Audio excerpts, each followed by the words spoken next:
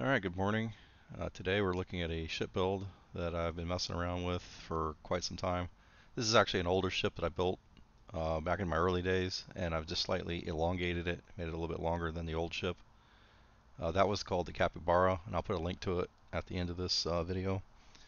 But for the guys on Reddit that were asking for the parts list and all that, I thought it'd be easier to just make a quick video. I'm not going to go through and actually show you, where to get every part and actually fly there. I'm just gonna take it apart, hover over each piece, and you can pause it and figure it out from there if you want. But as I said, this is a pretty good ship. This is my go-to ship for whenever I start a new NG Plus. I'll usually build one of these, either the small one or one of these larger ones, because they're very simplistic ships. There's not a lot of trim pieces on it, and I like to max out the cargo on these as much as I can. I got this up to 6,000, and as always, I maintain 100 mobility. So if we look at the Hey, what can I do? Sure, have at it. so you can see I have the UC Prison Shuttle tag here. I haven't named it, so maybe you guys can help me come up with a cool name. But this is the ship that I'm using right now. It's this little Class A ship that I like to mess around with, the Hermes.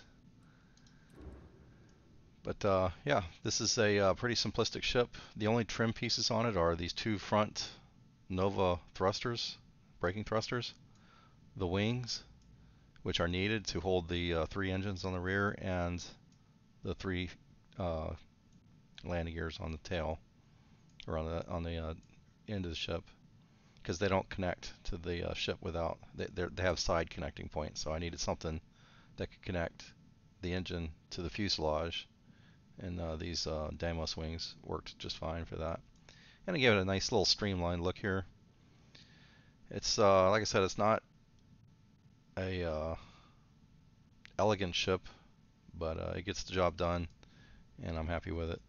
You can see with my buff, my payloads buff, I have 9,450 cargo, and when we're in space with Sam Coe on board, I believe that is up over 10,000. It's a C-class ship, holds 8 crew members. I believe it'll hold 7 passengers, max shields, and for the weapons, I have the C-class weapons mounted up on the front here, and then I have some B-class weapons slung up under the wings. And I have the shield hidden on the third gear back here in between, or under the center engine. This nice little spot for it to get it out of the way. On the bottom we have the fuel tanks and most of the storage, and these are just two trim pieces that I needed to hold the side wings on. I generally don't like to waste space or cargo or weight on stuff like this, but I had to have something to, because if you take them off, well, am I making myself a liar now?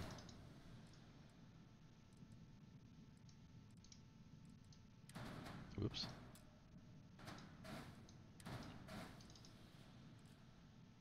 Oh yeah, see, now they're not connected, so you need these pieces here to connect everything. Anyways, we'll get into the ship proper here. 1,600 shields, which is the max that you can have in the game without getting into mods or glitches or anything like that. I don't do glitch builds, so this is a completely vanilla, non-glitch build ship. 8 crew members. The 29 light year jump range, you only need 28 in this game. There's nothing that requires anything over 28. And doing that allowed me to use a Class B reactor, or excuse me, Class B grav drive, with this RD 3000 beta grav drive, and that saves a lot of weight and still gets me over that 28 light year threshold. Speed 130, which is the top speed of a Class C, and as like I said, always mobility is 100. The mass at 2817 is the max. 2818 is where the mobility will drop to 99. So I have 1 ton to play with. So I don't know, maybe I'll put the comp spike on here later. I haven't gotten around to flying over to Crooks yet and doing that. Anyways, let me take this thing apart and I'll be right back. Alright, back down here in the shipbuilder. I got this thing disassembled. We're going to start off with the Tayo Shipbed 200 landing bay, and you get these at Neon City. Directly behind it, we're going to use a Deimos companionway, one by one. Snap it right on. On the sides of the companionway, one by one, we're going to use two NG20 landing gears in their wide configuration. They snap on just like that. On the front of either side of these of the shipping landing bay, we're going to use two of the Nova braking engines. You can get these at New Homestead on Titan or New Atlantis. Directly behind the, I don't know if that's actually going to hook up. Let's see, how do we want to do this? It's always nice when you forget how your ship goes together. Okay, so what we're going to do here is we're going to do this a little different because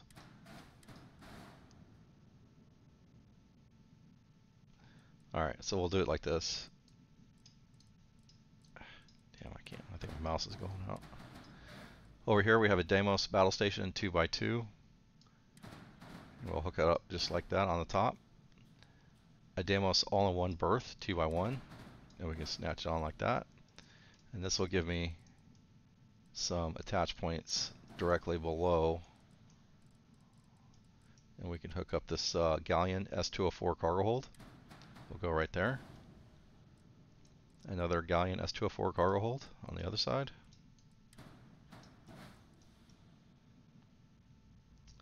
And then in this little cavity right here, we're going to use our fuel, or put our fuel tanks. Where did I put them? Anybody see my fuel tank? Here they are. So I'm using two of these Titan 550 HE tanks. And you're just going to snap them on either sides of these Galleon S204 cargo holds. And then on behind these Galleon S204 cargo holds, we're going to use two of these Deimos Hull A's. I'll go on just like that. In this cavity right here, we're going to put our Fuser DC403 reactor, just like that.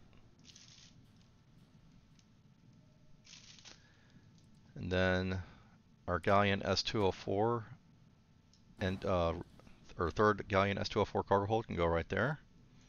And in this last cavity over here, we're going to use a RD3000 beta grab drive, and it'll snap in there just like that. I guess we can go ahead and hook up our Cabot C3 bridge. Go just like that. For layer 3 or deck 3, we're going to start off with this Deimos living quarters 3x1, and it can go just like that. A Deimos mess hall 3x2 can go just like that. As you can see, it's a very square shape, very simple shape. And like I said, I was going for max cargo on these builds. Now I can make a ship that has over 8,000 cargo, and I'll post that also at the end of the video, using the SAL 6830 engines. These are the DT 230s, I believe. Yeah, DT 230s. So if you haven't done all of the money can buy quest that Stroud gives you, those the SAL 6830 engines are going to be locked. You can't use them until you do that quest. So these engines for Class C are the most powerful before the SAL 6830s are unlocked. So basically, this is just a build for people that haven't got to that point in the quest, or they just don't need that much cargo and they want to just use 3 engines instead of 6, because those 6 engines are large, and it's a bit harder to find a way to shoehorn all that stuff onto these ships. So anyways, as you can see here, there's no way to hook up they only have side attach points.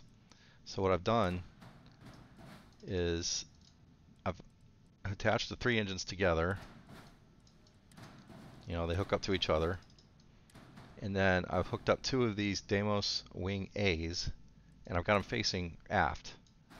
So they can go forwards or backwards, like up here. Do I have a gun on that one? You can't flip these things when they have guns on them. Let me just take that off real quick and show you. So you can see they can go side to side and then go forward or backwards. So we want this one facing with the pointy end going backwards. I'll put that gun on there, and I'll go through the guns later and I'll show you how all that hooks up.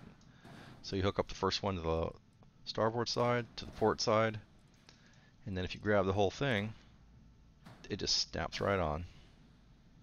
Same thing with the landing gears. There's no way to hook up the gears because they don't have a forward attach points on them. By the way, these gears, these are the NG20s. These are the best gears in the game. They have 4 landing thrust. So, but like I said, they're a little trickier to get to hook up because there's no way to just snap them on like this. But that's okay. We can get around that by using our Demos Wing A's. Where'd the other one go? Oh, here it is. So now we're going to do the same thing with the engines. We're just going to grab the whole thing, and the whole assembly will just snap on. Alright, so just to finish out the port side, we're going to use a wing here. And there should be another one. That's this one. 1, 2, 3, 4, 5, 6, 7, 8. So yeah, there's going to be 8 wings total. And then this side we're going to hook up to the top and to the bottom. That's not correct. I got these backwards because it doesn't matter, but I got the guns already mounted on these. And like I said, I'll go over the guns at the end and show you which ones I've used. So you got on, so this is deck 1, deck 2, and deck 3 up here. So you got the wings on deck 1 and deck 3. You're leaving deck 2 open because we want to put our cargo holds on the sides. And we'll go ahead and do that. So we're using some DeGamma 1020 cargo holds, and these DeGamma cargo holds only come from the Freestar Collective ports. So you can get them at Neon and Cheyenne and whatever the other one was. My mind's it's escaping my mind. Oh, Polvo, I believe it was. Yeah, Hopetown.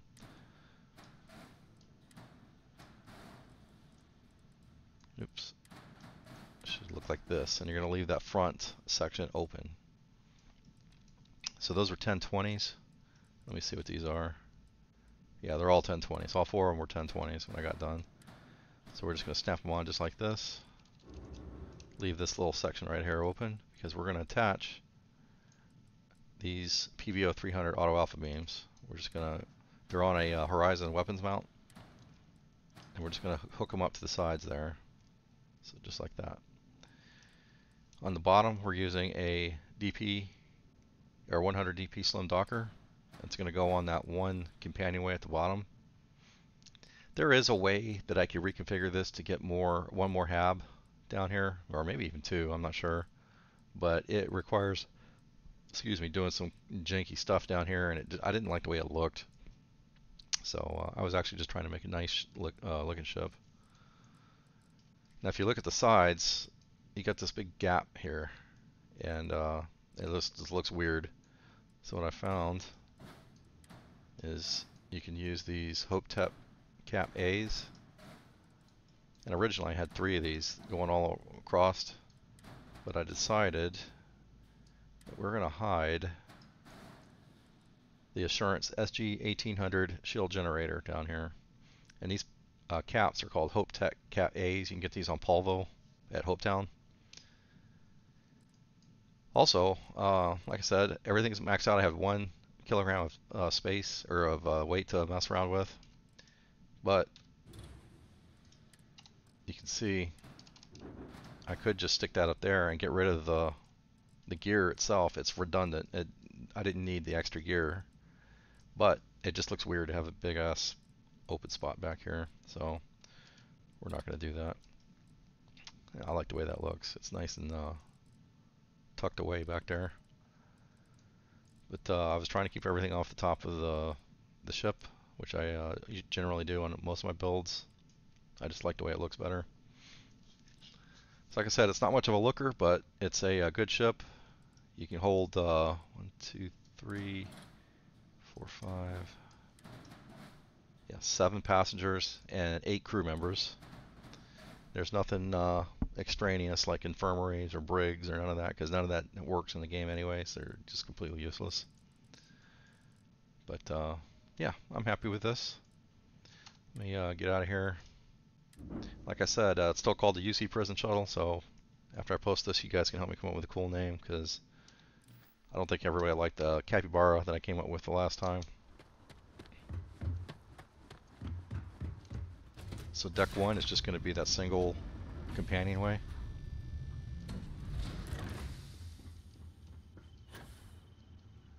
And of course the ladders are never where I want them, but whatever.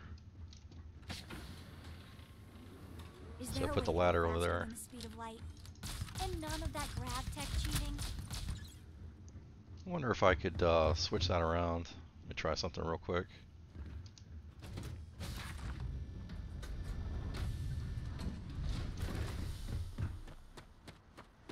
It probably won't work, but can't hurt to Anything I can try. help you with? Sure, have at it.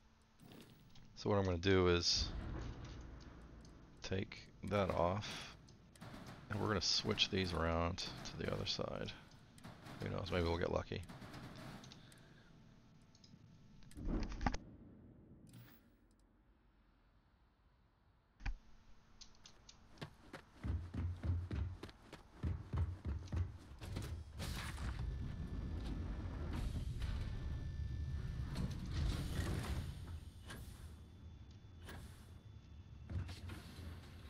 Probably just move the ladder, get out of the way. Yeah, it's going to always put the ladder there. I don't care, because it's such a small ship. If you want, you can just use the cockpit, and you can go up to the second or third deck. Anyways, this is the battle stations. So this gives you 6 crew members, plus the 2 from the cockpit is 8. So that's cool. And then I put a all-in-one berth over here. It's got 4 bunks. And these Deimos living areas have the cleanest bathrooms in the game, so that's nice. If we go up to deck 3, this is the mess hall. You have my attention. Okay. Something you need? Little meeting area back here. There's room for 16 crew members, or 16 people to eat at a time.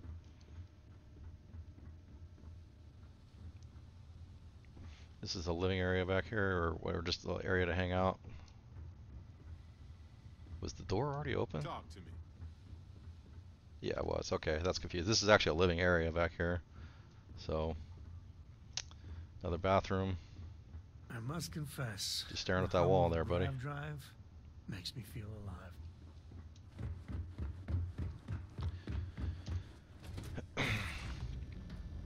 So, let's go ahead and get into orbit. We'll do some combat. Show you what it can do. Let's put this bird into space.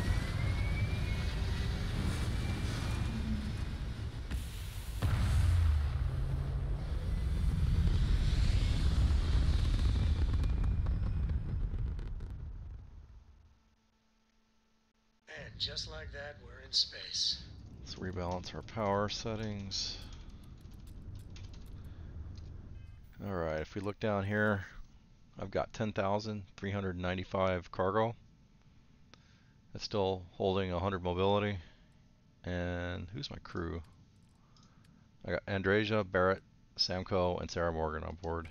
And I'm not doing Omari or Vasco. I'm not doing anybody that can adjust or modify the power or the shields, because I'm doing some a little bit of testing to see, because I'm having problems with that shield bug popping up on a lot of my ships. So I'm trying to avoid anything that can mess with the shields to see if that helps. Anyways, we'll fly over to the Serpentis system, do some combat trials. This is NG plus 10 on very hard.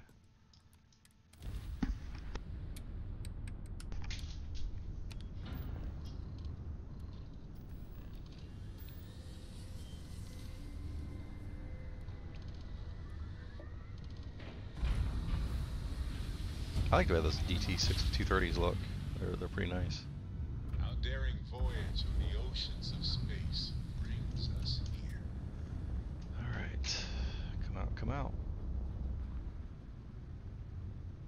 I don't fly around in third person combat. I see a lot of people do that, and I don't know how they do it because I just get disorientated constantly. Enemies engines disabled their shield line. That was easy. See if there's a hot spot down here, a hostile area. Nope, that's a sensor contact.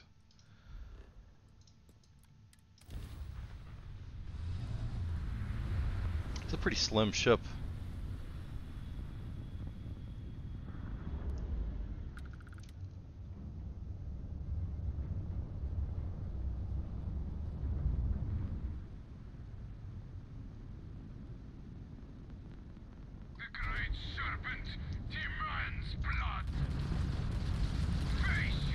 Nice! They just lost their grab drive.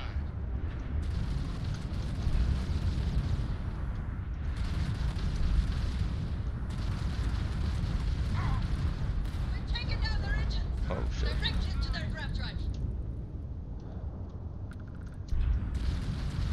Honestly, space combat in this game is a little boring at this point. Like, I don't think I've been destroyed in a long time. Now they said that, I'm probably gonna get my ass shot down in about 3 seconds. Jet of the water. Ha!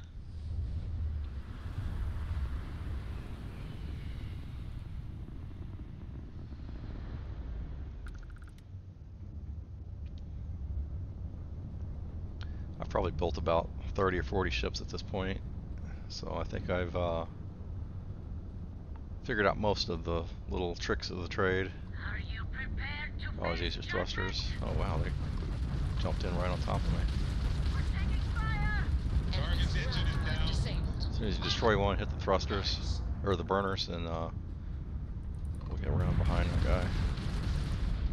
Thrust up. Attack disabled the enemy's engines.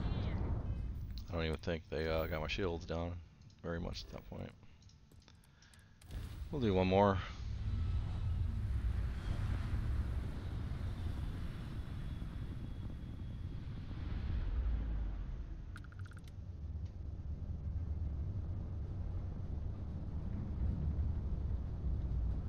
I think every planet over here, or like 90% of the planets, when you jump to them, have asteroid fields.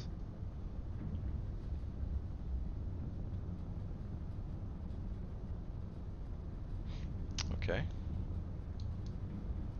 Guess they're not coming out.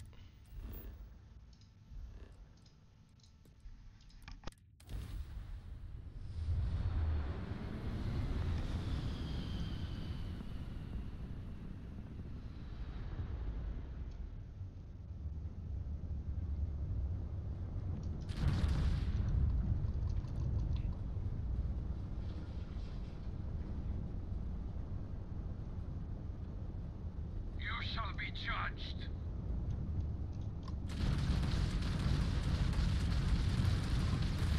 Enemy shield system has been damaged. So I guess I was hoping to do 4 at a time somewhere, but I guess that's not going to happen.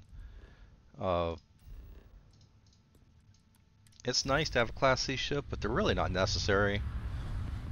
B class ships generally, like I have one that has 4,000 cargo, and the shields and the firepower is essentially identical, and has plenty of hab space inside.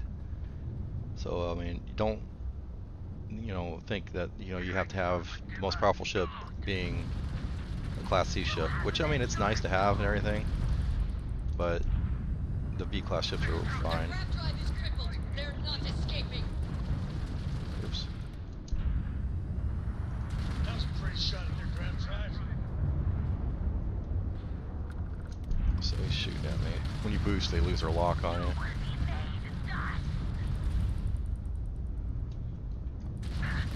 Enemy's jump drive is offline. Alright, well that's that. Let me get pointed into the sun. We'll do some glamour shots. It's over here.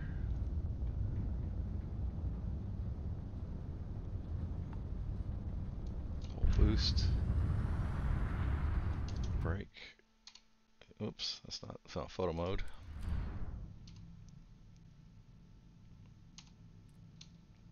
Sorry, it's choppy. It does this when I'm using OBS to record sometimes.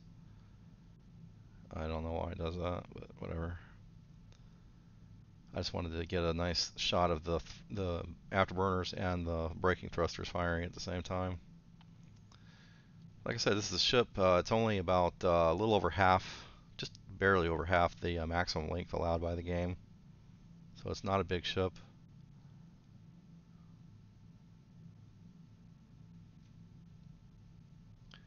Anyways, I'm happy with the way it comes out.